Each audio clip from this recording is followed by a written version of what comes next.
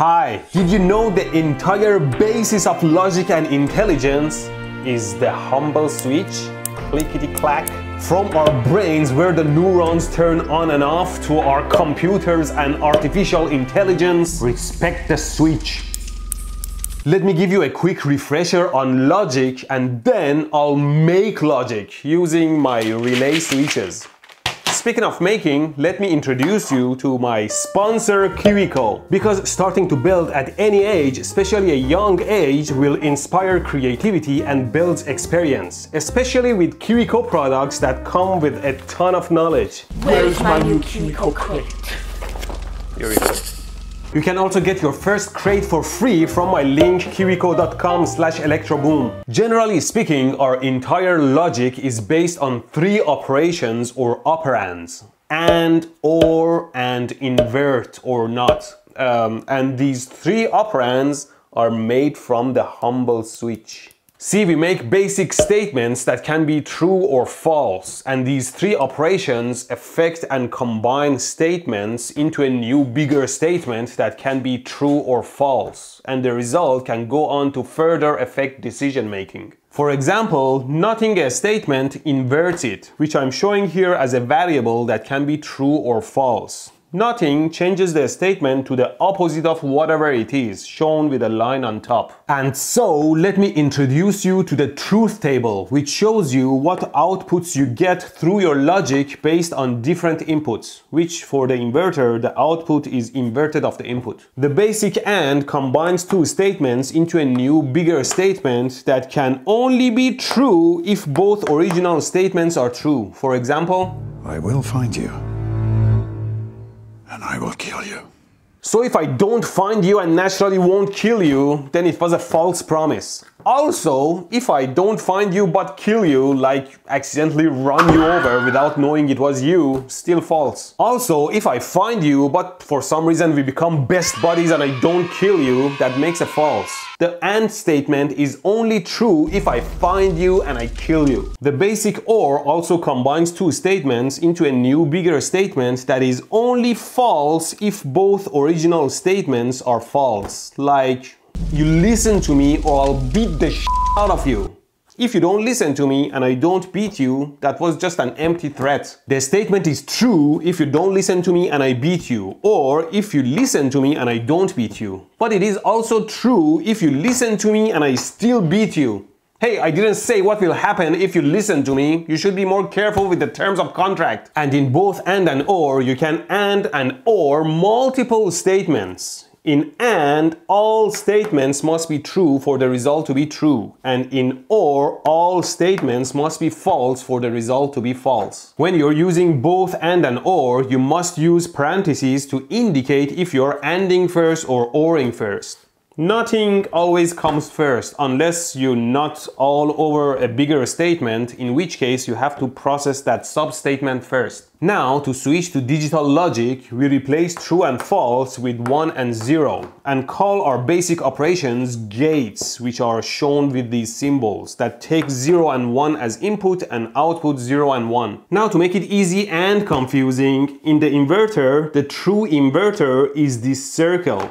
If we remove it, this is just a simple buffer that sends the same state to the output.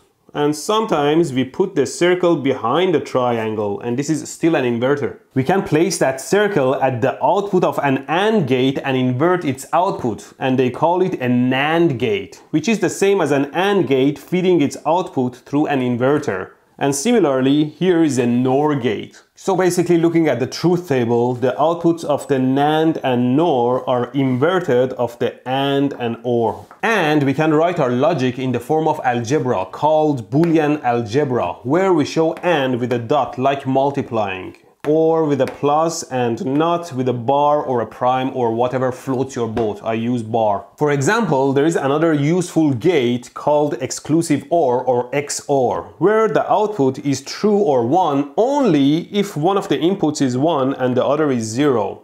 It is still made of the basic logic gates. If we look at the truth table, we see that the output of the XOR is 1 only if the inverse of A and B are true, or A and inverse of B are true. So we have two AND gates.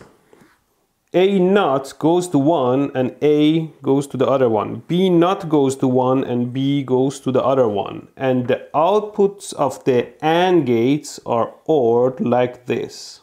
And that's it. And of course, if you invert the output of the XOR, you get XNOR. You knot all over the XOR equation and you get the XNOR equation according to the truth table. Now let's make these with relays. See, in circuits, we deal with voltage and current. We can assign a 0 volt to logic 0 and a non-zero voltage like 5 volts to logic 1. And we can switch it around using switches, which in computer components are made of transistors. But to make it easy, relays basically do the same thing. I talked about relays in my previous video, which nobody watched. Here I have a single pole dual throw relay. When the coil is not energized, the common terminal connects to normally closed terminal, and when the coil is powered, it connects to the normally open. To make an inverter, we simply connect the coil to ground on one side and to the input signal on the other side. If the input is low, the coil is off, and so because we want the output to be high, we connect the normally closed to the 5 volts. And when the input is high and the coil turns on, it switches to normally open, that is ground. Here's the inverter I made on my abused breadboard with my tiny SPDT relay. And this is just a portable adjustable power supply. And the output of the relay can switch 120 volt to turn on a lamp when I... Let's use LEDs as indicators. See, when the input is 5 volt or high, the output is 0 volt or low, and vice versa. So it inverts. The cool thing about the relay is that if I need to invert the input, I don't need to add another inverter. I simply connect the coil to power, and now the coil is on when the signal is low. Or I could flip the power and ground connection on the switch side.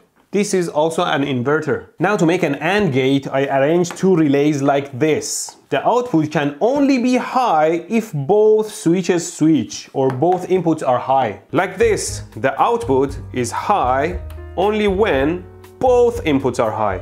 And to make a NAND gate, all you need to do is to invert the output by flipping the power connection to the switch, like this. So now the output is only low when both inputs are high. Now to make a NOR gate, let's look at its truth table. The output is only high when both inputs are low. Now if we take those inputs and invert them into A naught and B naught, this truth table is for an AND gate, only high when both inputs are high. This means a NOR gate is the same as an AND gate with both inputs inverted. As a side note, a NAND gate is also equal to an OR gate with both inputs inverted. So to make a NOR gate, we just take the same circuit as the AND gate and invert the input by connecting the coils to the positive power. And so here, the NOR's output is high only when both inputs are low.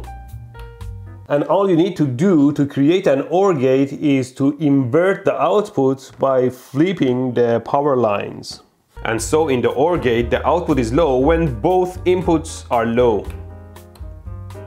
And our extra gate XOR has this schematic that we can easily put together. But we can get even smarter with our AND gate and make it from a single relay. See? This is also an AND gate because the output is high only if both inputs are high. For the XOR circuit, we need AND gates with one input inverted, which we can easily get by inverting the input connecting the coil to the power line. So to make the XOR, we throw in two of those ANDs and connect the inputs to them, and their outputs go to an OR gate and we are done. And here's the XOR. The output is only high when the inputs are different. And of course, XNOR has its output inverted to have a NOR. XNOR, the output is high when the inputs are the same. Logic is easy. Let's make it more complicated. You see these two NAND gates.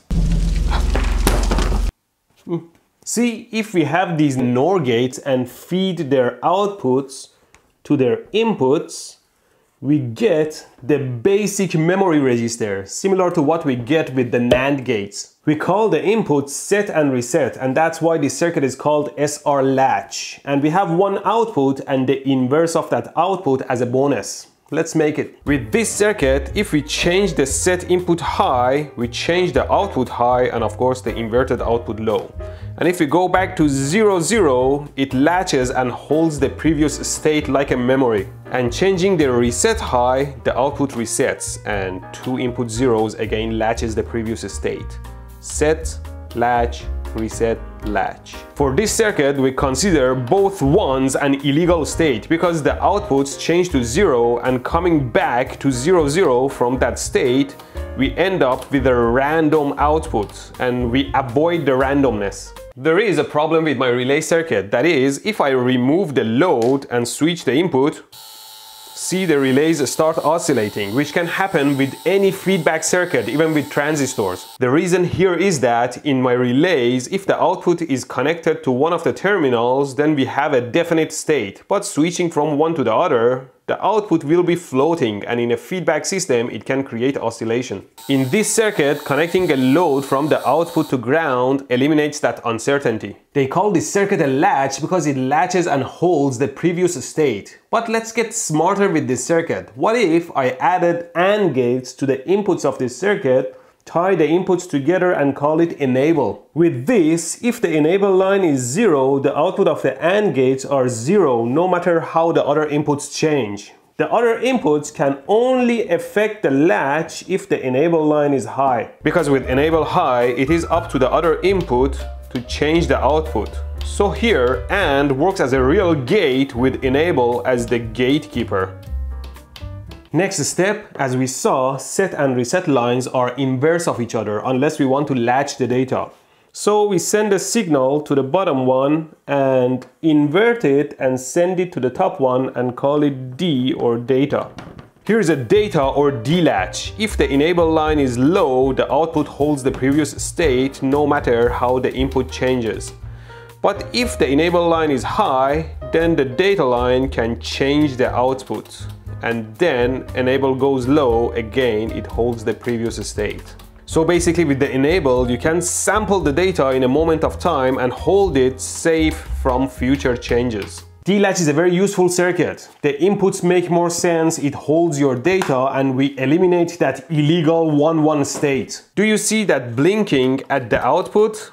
That's a real challenge with digital circuits called a glitch, which is due to the propagation delay of the signal running through the gates. Be very afraid of the glitch because it can really hurt. Having unwanted 0 and 1s like this can really screw up the downstream logic and decision making. All of a sudden you find yourself as a member of ISIS riding the shuttle filled with chickens going into a soccer game on the moon. Aren't digital circuits beautiful? You throw a bunch more switches together and you create adders, subtractors, multiplexers, address and data latches and memories, coders, decoders, shift registers, sequential circuits and more. And you put all those together to create microprocessors. Stack a bunch of them on top of each other to get supercomputers, all from the humble switch. And run complex codes on them and create artificial intelligence so powerful it can take over the world and wipe us out. Let me introduce Kill Switch and introduce you to my sponsor KiwiCo, because hands-on creating and building smaller projects today will provide knowledge and experience and lead into greater achievements tomorrow. My daughter has been having a ton of fun putting a few of these together. Let's see what she's up to now. These projects expose kids to concepts of STEAM, making the playtime a fun, engaging and enriching experience. KiwiCo crates also make a fantastic holiday gift. I'm pretty sure I would have loved to receive one of these as a kid. Oh, who am I kidding? I still love to put these kits together. Following my link kiwico.com/electroboom, you can try your first month for free and discover KiwiCo's assortment of subscriptions catered to different age groups. And now they ship to more than 40 countries. Every month, your child will get a crate of a project with all the needed parts and a kid-friendly instruction book to put it together and learn a ton while having fun. So make sure to check them out, and thanks for watching.